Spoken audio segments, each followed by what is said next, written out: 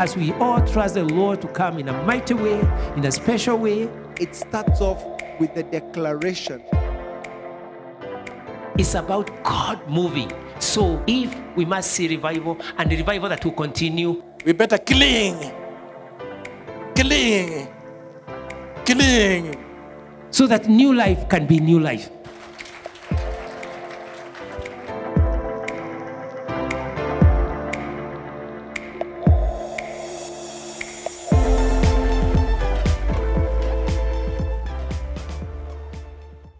Shalom, come to you once more from House of Prayer, New Life Church, Kayole Junction, Komarok branch, and I invite us into this session.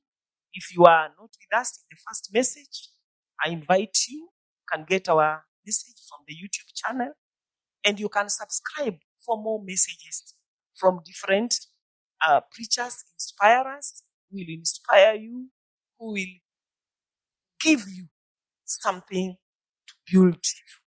So I said, my name is Sis Truphosa, and I've been sharing on fellowship. Already 2 messages are gone before. Fellowship, you can be able to subscribe, or you can be able to key in the YouTube channel and be able to get them, because they are a continuation of this message on fellowship. Let's pray. Our Father, we thank you, worship, and we bless you for another time to be before you, to listen to your word. Lord, bless the hearers and bless me. Give me, oh God, utterances to be able to be acceptable before you. In Jesus' name I pray. Amen. Shall read from 1 John chapter 1, verse 5 to 10, and this is on fellowship. This is then the message which we have heard from him, and declare unto you that God is light, and in him is no darkness at all. If we say that we have fellowship with him and walk in darkness, we lie and do not the truth. But if we walk in light as he is in light, we have fellowship with one another, and the blood of Jesus Christ, his Son, cleanses us from all sin.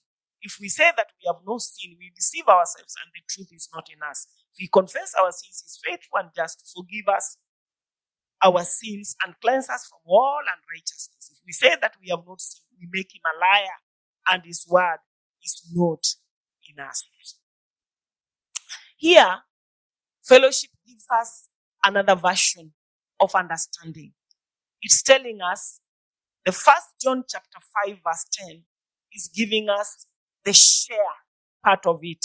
Share with. And so, fellowshipping is sharing with the Father.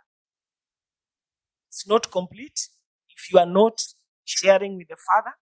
It's sharing with the Son and sharing with the Holy Spirit. And it is not complete when you don't share with another person. Now, many can accomplish in their own way fellowship, as in can tune in to listening to radio to the Word of God, tune in to other channels to listen to the Word of God, or even through the television to listen to the Word of God. But that in it does not bring in what fellowship requires if we don't do this thing that brings us together in light. And also it says that you cannot fellowship if you live in darkness. Now, it explains what this darkness could be about. This darkness could be that you are fellowshipping with one another, but we are not connected to Christ, which means our fellowship is not with darkness or with the brethren that are not in Jesus Christ. We can't call that fellowship. Or with a brother that is not walking right. That is not fellowship, because it gives us further instructions that if we say, if we walk in light as he is light, we have fellowship with one another. And that fellowshipping with one another causes the blood of Jesus Christ to cleanse us when we fellowship with one another. And there are instances where we go to church or our places of worship. But then you go and you go back the same way without fellowshipping with anybody. No, it is not complete. You go, you listen without having fellowship or a relationship with the Father. No, it is not complete. We are being told that life is the light of men. And in that life is the light that shines, and in it there is no darkness. And so if we have that light inside us, that is the light of men, according to what John is telling us, then we will not walk in darkness. Because when we walk in darkness and yet we say we are fellowshipping, then we are not fulfilling the goals of fellowship yet. Fellowship requires that we walk in light. We put our lives in light. We put our entire life, spirit, soul, and body in light with the word of God, in light with the love of God, in light with the worship of God, in light with the blood of Jesus Christ, in light with one another. Union with Jesus cannot be broken, and we claim we have a fellowship. But fellowship with the Father can be broken because God is holy and can't allow sin to control our lives or choose to live in carnality and not in truth. It is easier for us to hold on Jesus because Jesus is our Savior. But we can't hold on the Father because God is holy. And when we fellowship in sin, we make him a liar and we make the blood of Jesus worthless. This will cause fellowship with the Father to be severed by not walking in truth. Now, verse 7 tells us when our fellowship is broken through sin or self, it needs to be restored and as soon as possible so that our fellowship can flow. Because in cases or instances where we are having no relationship with the Father because of sin, already the fellowship is broken. We have no relationship with one another because of some issues, already the fellowship is broken.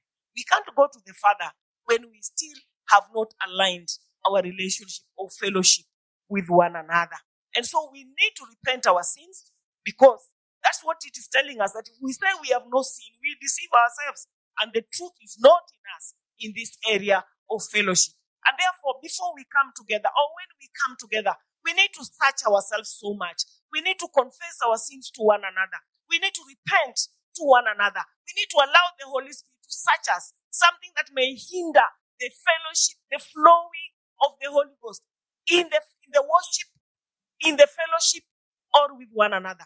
Because when we come to fellowship, we need Christ to speak to us. We need God the Father to be there. We need the Holy Spirit to be there. But they're not coming when we are living in darkness, brethren. And therefore, every time we come to fellowship, it is a good conduit for righteousness.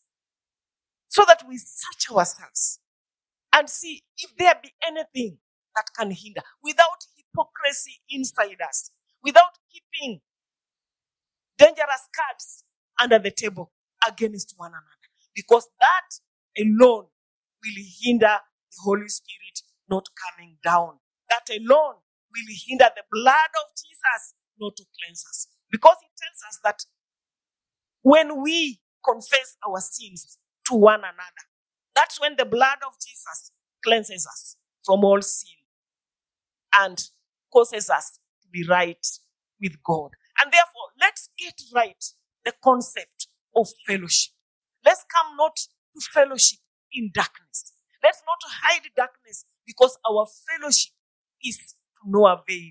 It will not avail anything at all because we have not fellowshiped according to the letter of John that gives us the direction of how to fellowship. And we realize that our God is so faithful that he will forgive all our sins and cleanse us from all unrighteousness and restore our relationship with him. It's just a matter of heart. It's just a matter of conviction. It's just a matter of wanting to fellowship. It's just a matter of allowing God to have fellowship the right way in us. Now, let us look at a model of fellowship in early church. Acts chapter 2, verse 42 to 47 gives us a model. And they continued steadfastly in the apostles' doctrine and fellowship and in breaking of bread and in prayers.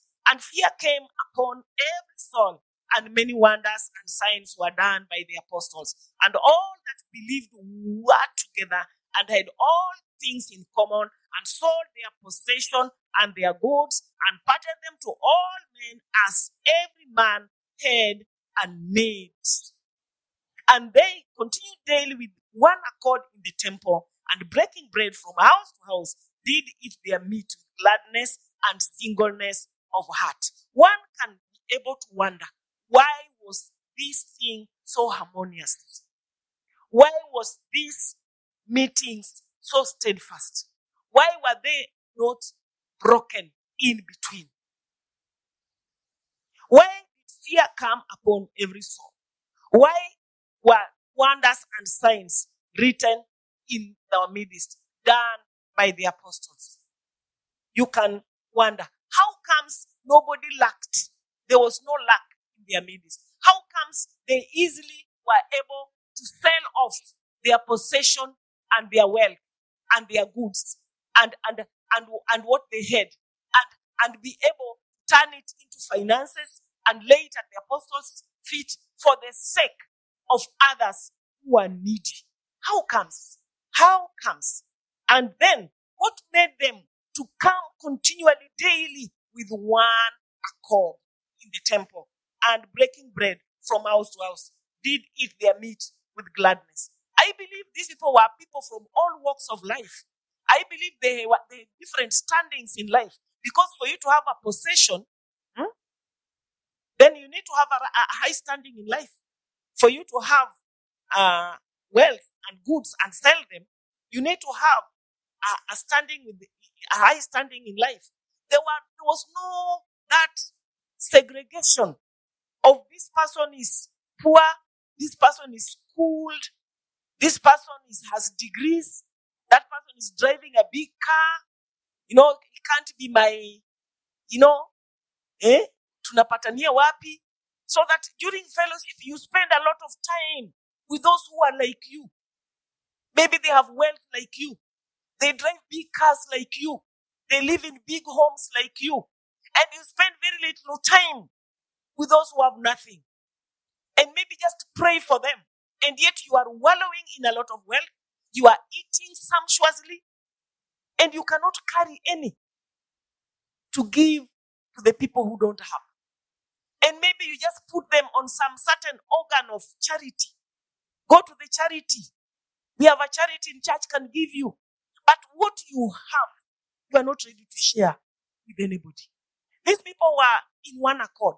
Another thing, there was no sin inside them. Because we have seen the instances when the Holy Spirit could expose sin in their midst. And the sin was really punishable.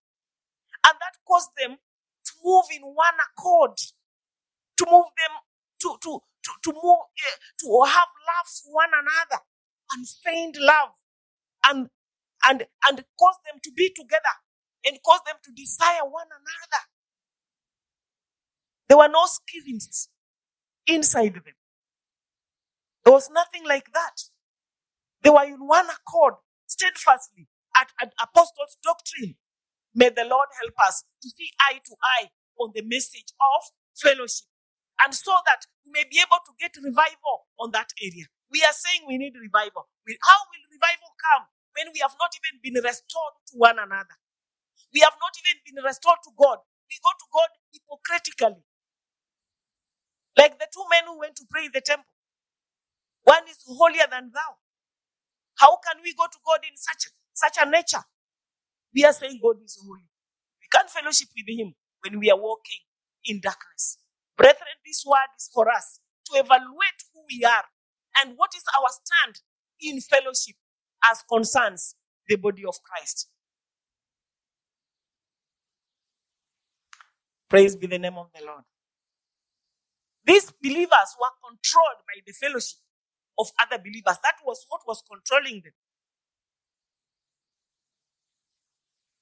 And we see that maybe they took this from the beginning because Adam and Eve, during the dispensation of innocence, they were in one accord. They were full of oneness. They loved one another.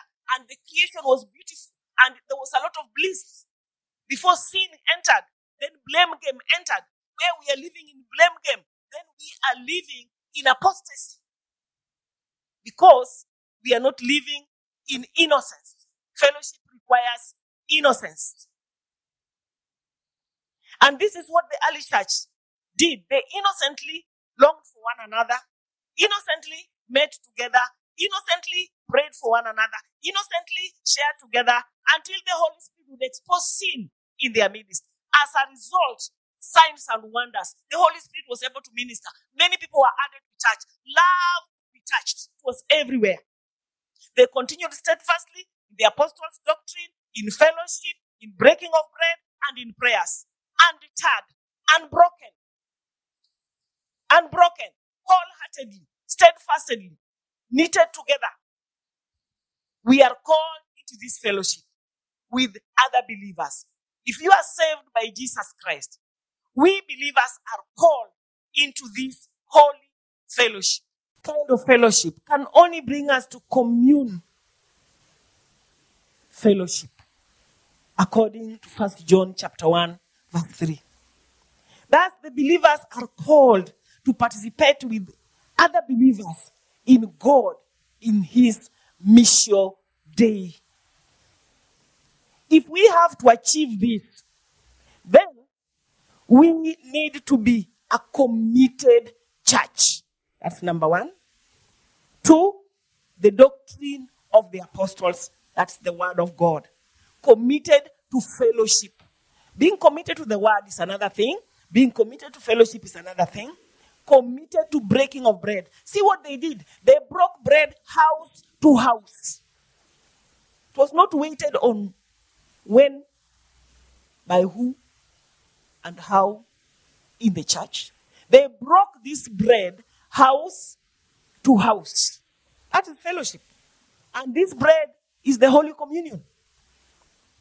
They continued steadfastly in prayer. There were so many houses of prayer. Homes where prayers were being made. We have an example of the house of John Mark, Mama John Mark, where prayers were being made. That even when the apostles were arrested and they were able to come out of jail like Peter did, he knew where to find intercessors. They were there. They were there. Intercessors were there, undeterred. They were committed to giving. They sold. And this is only revival. The Holy Spirit can provoke one to give. They were committed to sharing. We remember even Ananias' case in Acts chapter 5. When the apostle Peter challenged him, why are you deceiving the Holy Spirit? It's the Holy Spirit that brings all this.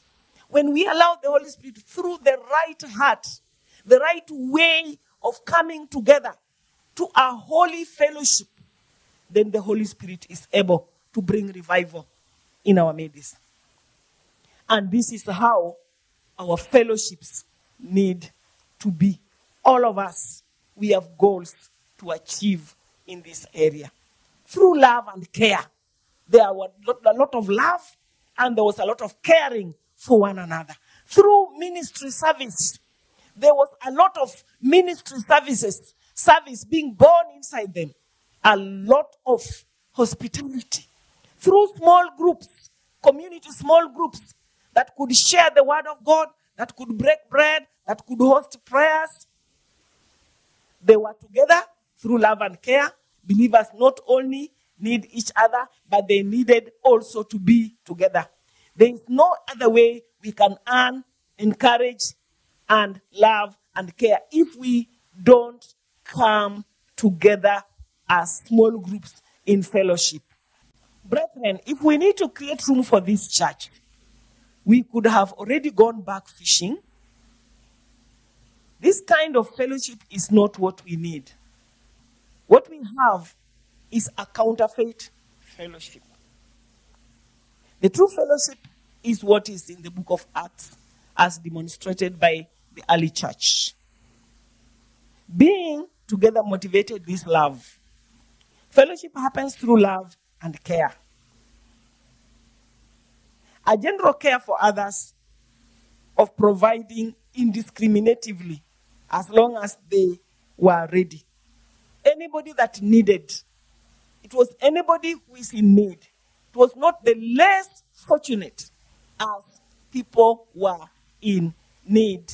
Their needs were taken care of so that the mission day of God could continue. They sold their possession and laid proceeds at the feet of the deacons for easy distribution to the needy. Now, verse 7 says something, having favor with all people. In fact, they had possession, much possession. They did not sell it all, just part of it. They had possession. The blessings of God tickled so much, they were blessed.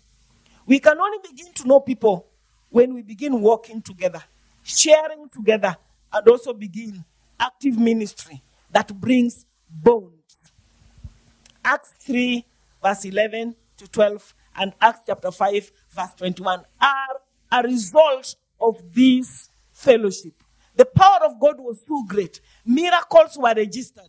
Men could walk, the shadows of the apostles could bring healing.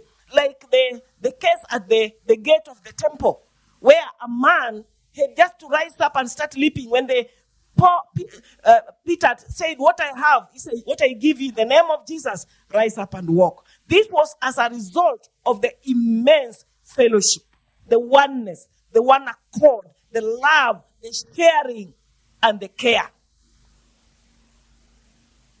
Daily in the temple and in every house, there is his note to teach and preach Jesus Christ. The preaching and the teaching went on into groups both from the temple and homes, centered with the same mind, glorifying and worshiping God, doing outreach activities and home care. They developed strong tradition through their fellowship, born in the power of the Holy Spirit on the day of Pentecost, and continue in fulfilling the same. They devoted themselves to particular practices. Apostles' teachings, fellowship, breaking of bread, prayer, the word of God. These values on the word of God is found throughout the Acts of the Apostles. They placed value in the word of God. Fellowship being high on their agenda, we need to question why. Why was that fellowship high in the agenda? It was their number one agenda. Equally devoted to apostles' teaching. Question, what should we do to this? To be devoted to apostles' teachings. There is no day teachings lacked in the temple. It was not for only certain days. Every day there was teachings going on. And those who wanted to be devoted to those teachings, they were always available to go and listen to the teachings. The church not being only in the temple, but a tight-knit community of dedicated followers of Christ, an interweaved community church. The strength of their fellowship demonstrated in verse 44 and 45 of the Acts chapter 2. No one was in need because they cared for each other. The question is, how many needs of the members of the church do we pray for and release them to God and are not arranged within the church?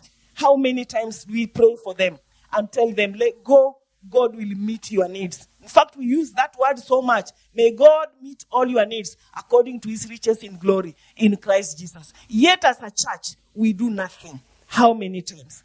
Apostle Paul, in developing this theme of his teaching about the body and the spiritual gifts, he expounded the key component of fellowship as love to one another in his 1 Corinthians chapter 13.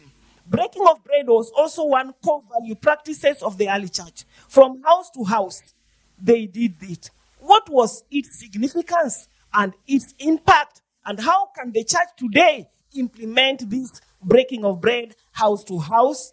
This show or brought out the impact of the church without borders. House to house church practices reveals that it was a practical. It was practically in small groups in homes rather than in a church. And The climax of it, many souls were added unto the Lord. The power of God was evident, and everybody was being refilled again and again and again. May the Lord help us as He's speaking to us through the fellowship that was in the early church, as we see in Acts chapter 5. And they had unspeakable joy. There was a lot of joy. Father, we thank you. We worship you. We bless you. Even as we relate with your fellowship, according to 1 John chapter 5, that your fellowship is with the Father, the Son, and the Holy Ghost, from 1 John chapter 3 through to chapter 10. Help us, oh God, to be that church in the early church. Restore us. Restore your love, your fellowship for one another, for you, oh Father, in us today. In Jesus' name we pray. Amen.